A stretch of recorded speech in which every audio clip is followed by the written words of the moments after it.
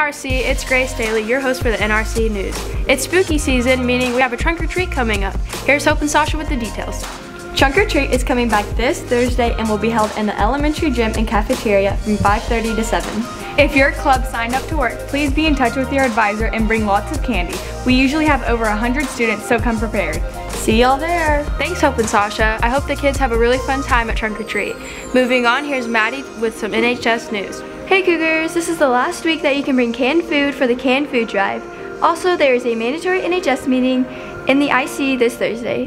Thanks, Maddie. It's Red Ribbon Week, meaning we're celebrating being drug-free. To celebrate, we're having dress-up days which will be posted in your classroom. Well, that's all for NRC News. I'm Grace Daly. Stay drug-free. See you next week.